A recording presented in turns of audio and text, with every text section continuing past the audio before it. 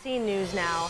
Even before the FDA put a pause on the Johnson & Johnson vaccine, some people were already feeling uncertain about getting vaccinated. I reached out to local health officials to find out why people are so hesitant about COVID-19 vaccines.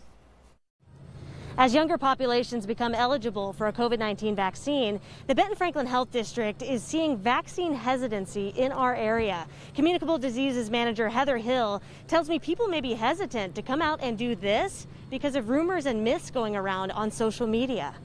Doctor Facebook is not always the best place to get your best scientific information. The internet is full of misinformation about COVID-19 vaccines, and all that you see online could leave you feeling unsure about getting one. When we think about somebody being vaccine hesitant, it really tells us that they need more information. While vaccine hesitancy isn't new, BFHD says it's currently affecting Benton and Franklin counties. We're noticing it more that we've moved into different phases. Younger population seems to be more hesitant. They question the vaccine more. They feel they don't need it.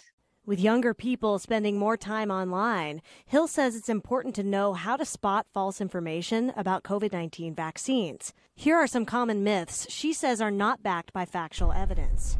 The vaccine was created too fast. It can't be safe. The side effects are not worth it. The COVID-19 vaccine causes infertility. The vaccine can give you the coronavirus. The COVID-19 vaccine will change my DNA. I think it is so important that we're careful where we go to get our information. BFHD has a full list of vaccine myths on their website. You'll also find a link to a CDC article comparing the myths and facts about vaccines.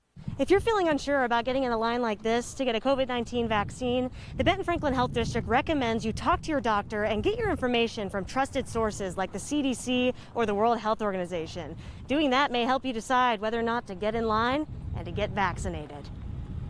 You can find a direct link to the articles about COVID-19 myths and facts on our website, NBCRightNow.com.